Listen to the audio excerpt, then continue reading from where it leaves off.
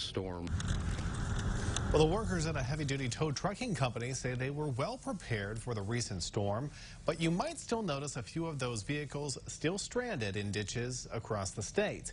Good evening, I'm McLeod Hageman. And I'm Jessica Coons. You can see the aftermath of last week's storm everywhere, from the mountains of snow to ice-covered sidewalks.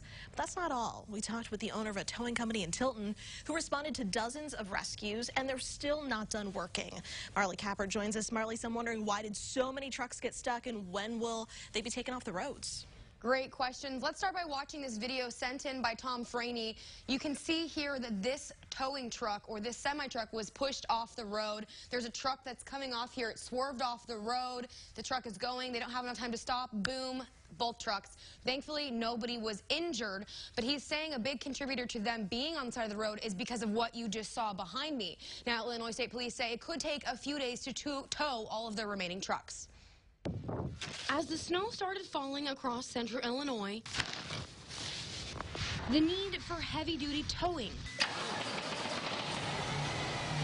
kicks into gear.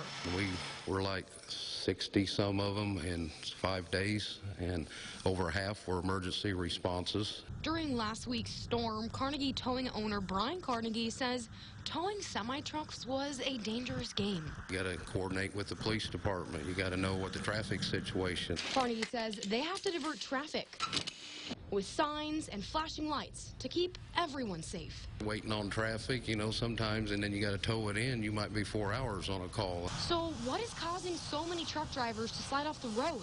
Tom Franey, owner of Tom Franey Trucking Incorporated, says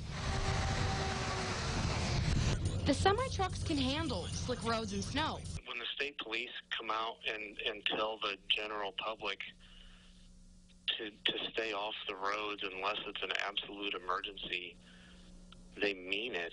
But when other drivers do unpredictable things, it's harder for them to stop right away.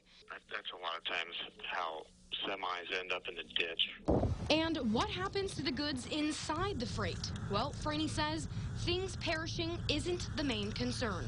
The worst part of it is that freight was supposed to be somewhere on time, and it's not. Franey says most items will survive if the truck is not damaged, but it could be costly for the companies who expected an on-time arrival. Now, Carnegie Towing says they've done at least 60 rescues already, and that their drivers have easily put in 60 to 80 hours of work this week. It could take a few more days to get all the stranded trucks off, so if you see one on the side of the road, be careful. All right, Marley, thank you so much.